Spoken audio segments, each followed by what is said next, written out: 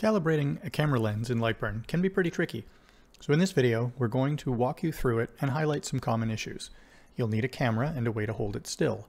I'll be using the LightBurn camera and mount, but any USB camera should work. You'll also need to download and print the calibration pattern, which you can find in the LightBurn documentation, or there's a link to that in LightBurn itself from the lens calibration screen. After printing the pattern card, glue it to something very flat, like plywood, MDF, or foam board. Any curvature of the printed pattern will be interpreted by the software as distortion from your lens, so it's important that the pattern card be as flat as possible. The size of the pattern is not terribly important. It is only important that it is the right size in the camera view, and you can change that easily by moving the card closer or farther from the camera. Make sure that the pattern you print looks exactly the same as this one. The number and the arrangement of the dots is important, so if part of the image is cut off, it won't work. I'm going to put the camera in the mount to hold it steady. First, remove the faceplate by pressing upward on the legs from underneath.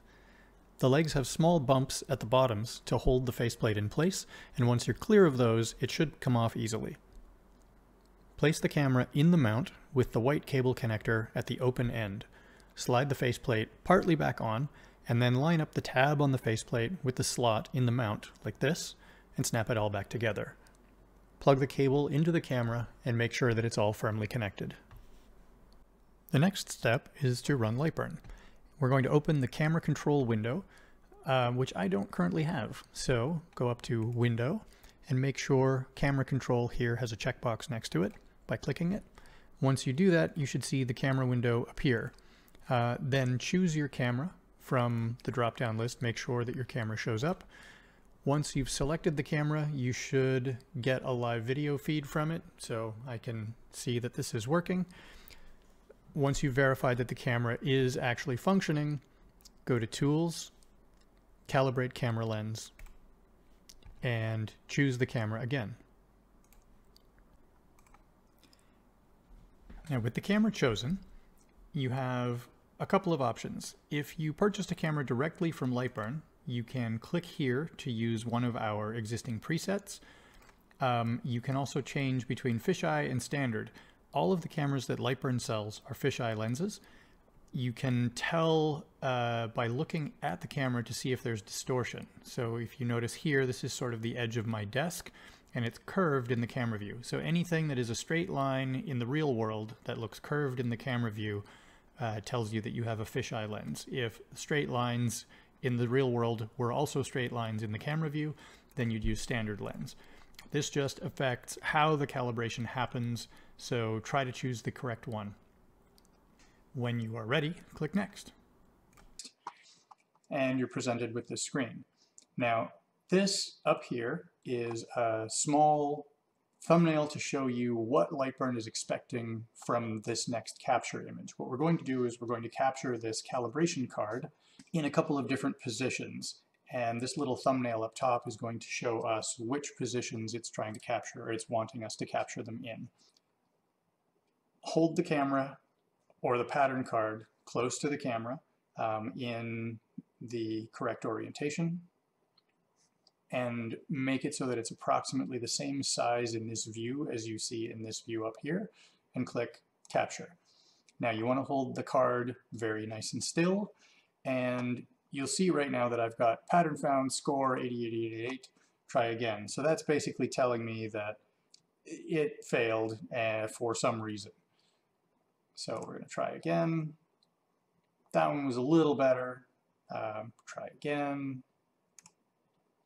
So I've intentionally chosen the 150-degree camera because it is probably going to be the hardest one to calibrate.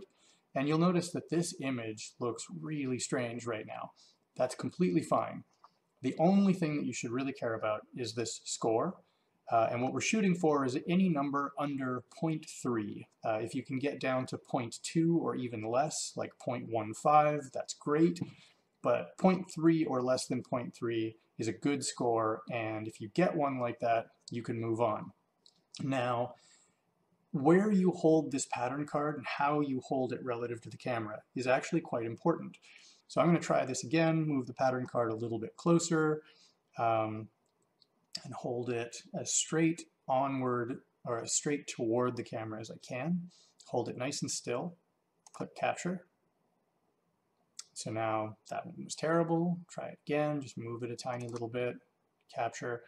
And very, very small moves can make very large changes in the score numbers that you get. So just try a couple of different things. Move backwards, move forwards. So there, I've moved backwards a little bit and I've got a better score. So I'm going to move back just a touch more. I've got a better score still, so I'll move back just a little bit more.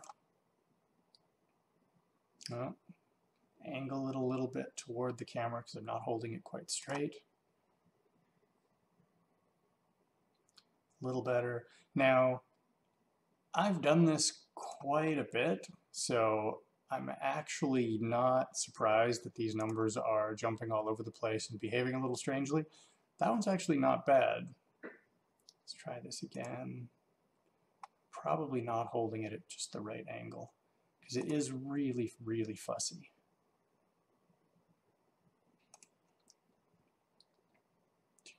.3. Oh, that's a little better.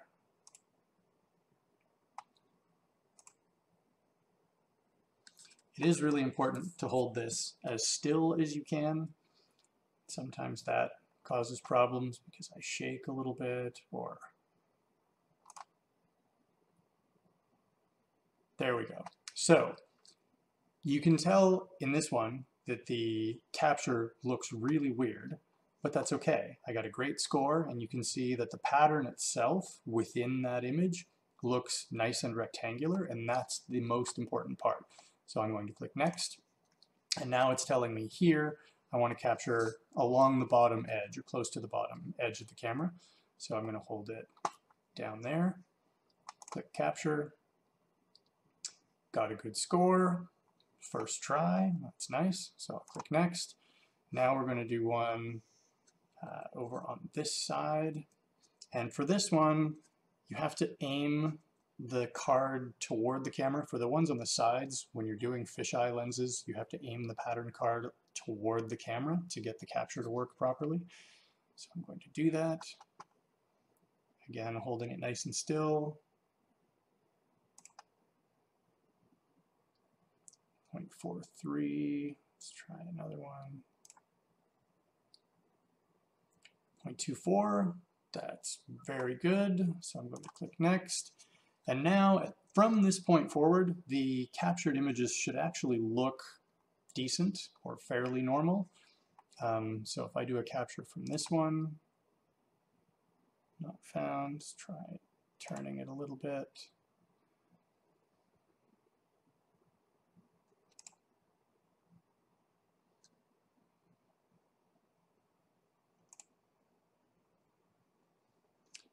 I've got this pattern card turned slightly away from my light source, so I might actually need to move my light a little bit. Yeah, I'm going to try that. So I'm going to slide my light over, point it down a little bit so that the camera pattern catches a little bit more light, because lighting is important.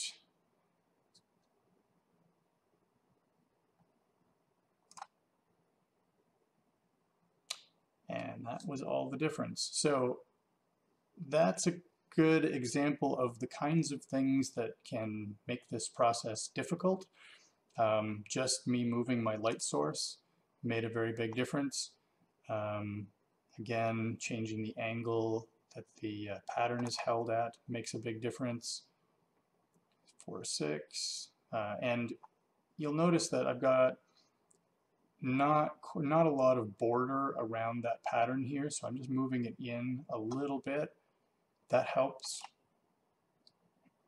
Usually helps. There we go. So I've got a 0.33, and just very, very subtle changes to the angle that I'm holding the card at. So if I tilt the card backward, for example, so now it's leaned back, that number, oh, that actually got better. I'm going to move the card back, try that. 0.33,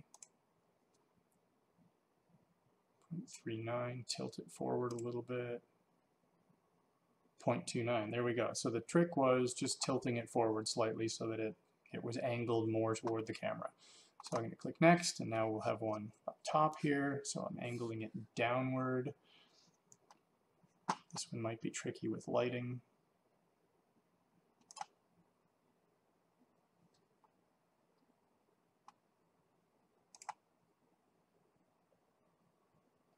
.42, that's pretty good.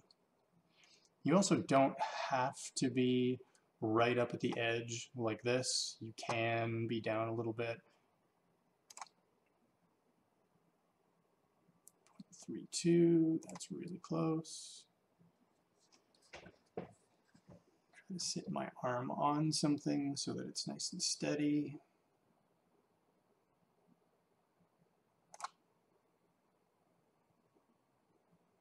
Not found.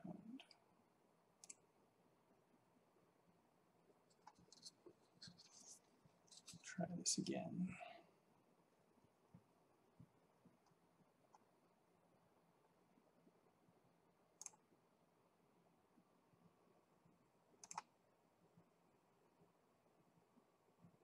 .24, there we go. So because I was able to get a capture score of 0.3 or less in all of these captures, I now have the option to skip. So normally you can do captures in the corners as well to help the calibration. If your capture scores are good enough, you don't have to do those. You can click skip to go through these. The corner captures with a fisheye lens, especially with an extreme fisheye like the 150, are harder. So I'm going to try one and see if I can get it. Pattern not found. We'll move in a little bit. Great job. Okay, so this one is good. You'll notice that it's nice and rectangular. So click next.